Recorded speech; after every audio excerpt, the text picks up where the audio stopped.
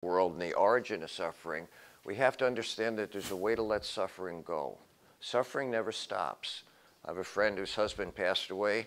He was sickly, but no one expected him to pass. She went home for lunch one day and he was dead. It was at the end of the spring semester. She took the last couple of weeks off. Someone filled in for her. Summer, I didn't see her, came back in the fall. I went into her office. I said, "How you doing?" And she just burst into tears. She says, "I just can't get over grieving." And I said, "Well, you're not supposed to get over grieving. Grieving is like an ocean. It comes in and then it goes out. The wave comes in and it comes out. Some waves are more powerful than the others. Some are less powerful than others. That's the ebb and flow of life. And you can deal with grieving by understanding that's the nature of grieving. You can understand with suffering by understanding that's the nature of suffering according to the Buddha. But you can't hold on to it. Some people are depressed. My life never seems to go right. Well, life never goes all wrong for someone all the time. The Buddha says there's a way to deal with it. So the second phase of my recovery, I was going through radiation. They blew out, I think I've told you, they blew out 2 saliva glands. You get 3 major glands. They blew out these 2. So I'm dry all the time. Yesterday in class, I forgot to bring my liquid in. Someone had to go to the office and get it. I get really dry and I wouldn't be able to talk. And I remember I would go down, the University of Michigan was 240 miles away. So they had a house for men doing radiation, a house for ladies. I was in the house for the men.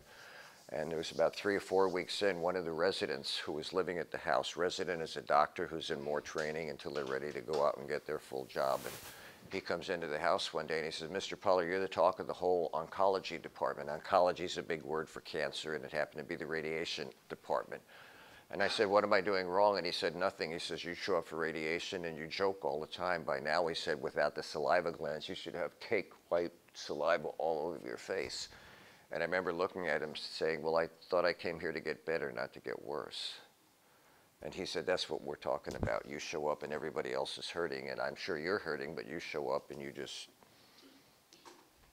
don't joke about it," because I was hurting. You don't lose 54 pounds in 7.5 weeks because you can't eat, literally. You know what a canker sore is, right? Your whole mouth is one canker, even water burn going down. But the Buddha would say, "Okay, so you're suffering. How are you going to deal with suffering?"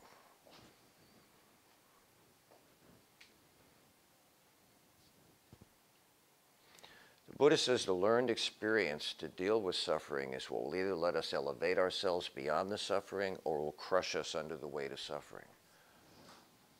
So a friend of mine, he's 34, his wife is 32. She died suddenly. No one expected it. It took a couple of months for me to run into him again. I said, "How you doing anyway?" He said, "Every day I go home, I walk into her closet and I just hug her clothes. And I smell her." He says, "But then I have to leave the closet and go on. I have to live life." But periodically he'll go in the closet and he'll hug her clothes and he'll smell her. The Buddha says, how do you deal with suffering? There's a way to deal with suffering, and it's not to hang on to it. It's to let it go, but it comes back. You ever see the movie The Judge with Robert Downing? And he was in Open Range, I forget it. Duvall. Richard Duvall or Robert Duvall. It's a great movie. It reminds me of my dad and I. I was the black sheep in the family. Nothing I could do would satisfy that man. He didn't hate me, he just didn't like me. And then my mom passed, and he asked if I'd come down here and take care of him. Literally move. I moved away from a $100,000 a year job up in northern Michigan to come down here and live with him. And I thought, this ought to be interesting. It was the best 5 years I ever had with him. All that suffering kind of went in the background. See, he needed me now. And what I found out is I needed him. It's how forgiveness, and you let things go and you repair the damage, and suddenly you find out things are not only tolerable, maybe they're even worthwhile. And the Buddha says the way we do that is learning to let go of suffering. We can't avoid it. It happens. I'm glad it's been, 13 years since the last episode with me. I'm not looking forward to number 11, but I wouldn't mind if I avoided it. And when I bring it up, it's to highlight that things happen to us, and then there's a way to just let it go. And that's what the Buddha calls the Noble Eightfold Path that we'll get to in a minute. So, someone tell me, what does Buddha say about suffering? Well, first of all, does anyone identify with suffering? You're old enough to identify with suffering. Does anyone identify with suffering? I don't need details. I do all the detail work. No one identifies with suffering. This is alone. Thank you, thank you. One at least is honest. I'm not going to ask you and pigeonhole you unless you want to share it, but only one identifies with suffering. Didn't you hurt yourself in sports? Does that hurt? Is that suffering? My granddaughter last year, third in the country in volleyball. She's at Northwestern. She's now finding out that other people are as good or better than she is. She had to go in for hip surgery. It's supposed to be 3 hours. It turned into 8. She's in a whole hip cast, the plastic cast that you put on.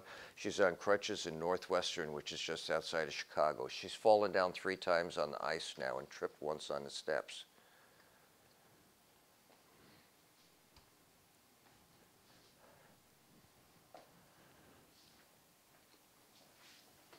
I said to her, you need to get over it, girl. You're going to heal. It's going to hurt like hell, and then it's going to heal, and you're going to look back at this. Of course, 8 weeks from now, she's going to have this hip done. If you learn the lesson now, 8 weeks from now, you'll be better off because they're both going to hurt like hell, but you're going to get over it. You're going to get back on the court. She's #1 striker. Do I have volleyball people in here? #1 striker. As a freshman. No one starts as a freshman. And for now, you're going to hurt like hell, girl. Get over it. Learn something from it. So when I got out of the military, I went to work in this county jail, and there's a gentleman there named Fred Lowe, an Olympic weightlifter. Best show ever, 7th in the world. I can't imagine 7th in anything. 7th in the world, Olympic weightlifter. You know, one of these short, stocky people. He comes in one day and he's limping. I said, what'd you do, Fred? And he says, I blew out my hammy when I was, I said, I guess no more exercise. I said, oh, no, no, no, no. He says, you treat the body with respect, but you show it how to heal. And he was in pain. And he went on to the next Olympic trials they had, and he qualified, and he went to the Worlds. He didn't ever get as good as 7.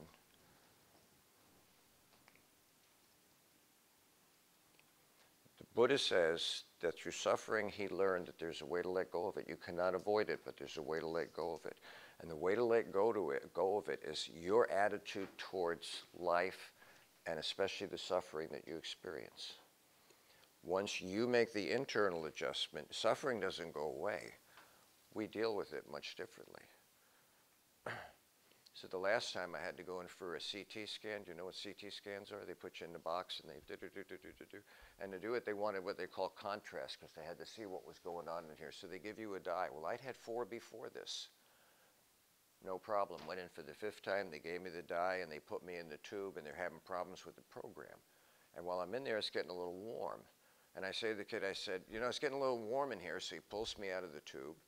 And he goes over and he's doing some things on his machine, and suddenly I start to sweat, and my body's doing this without my permission, and he turns around and he sees this, and he calls a nurse, and he calls 2 doctors. I have no idea what they injected me with, but suddenly everything stopped.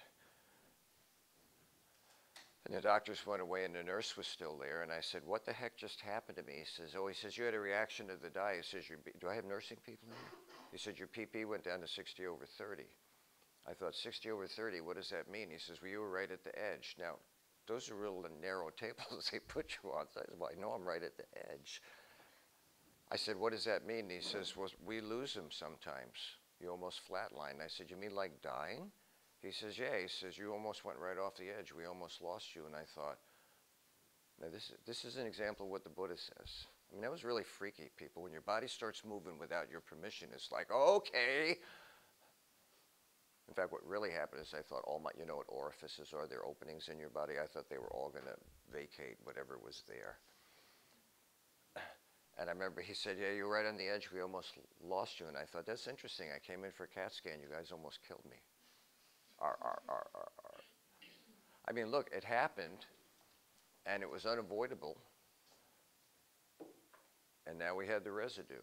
How do you deal with that? That's what the Buddha's talking about. There is a way to let go. You can't avoid suffering. There's a way to let go. How do you let go? He says it's through what he calls the Noble Eightfold Path. Any questions about suffering? There's an origin, cessation, how we stop it. We have to let go of our attachments to it. Everybody with me on that?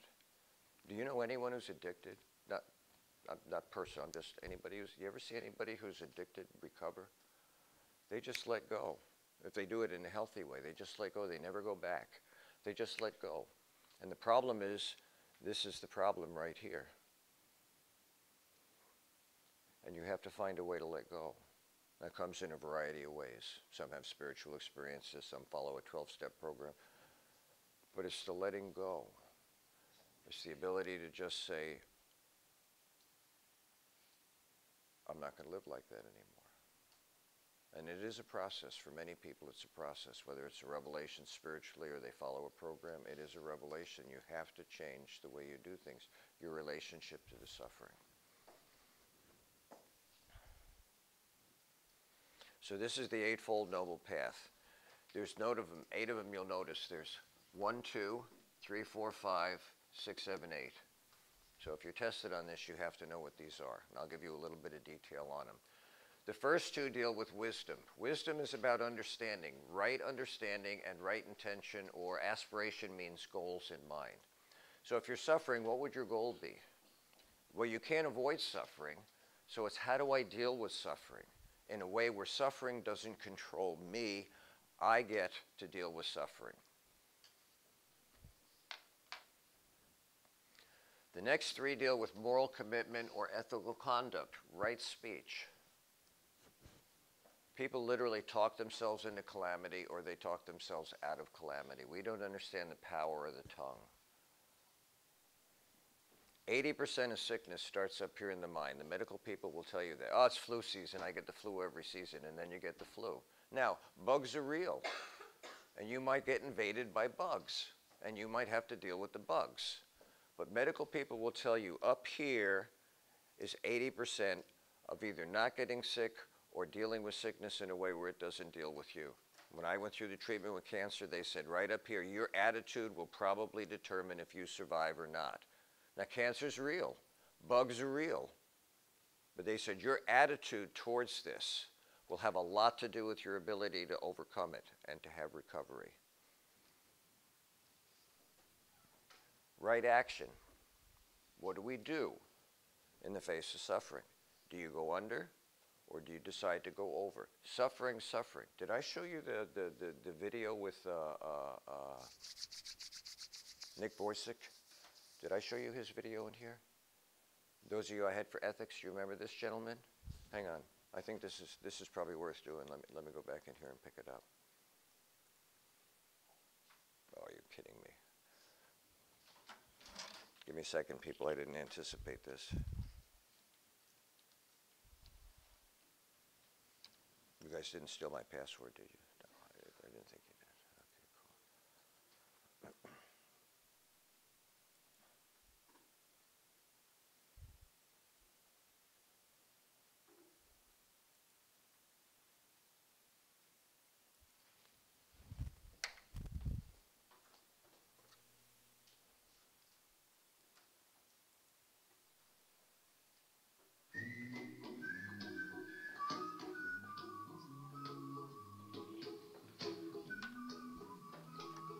Annyeonghaseyo. My name is Nick Vujicic, and I love traveling around the world, fishing, golfing, and swimming. I love living life.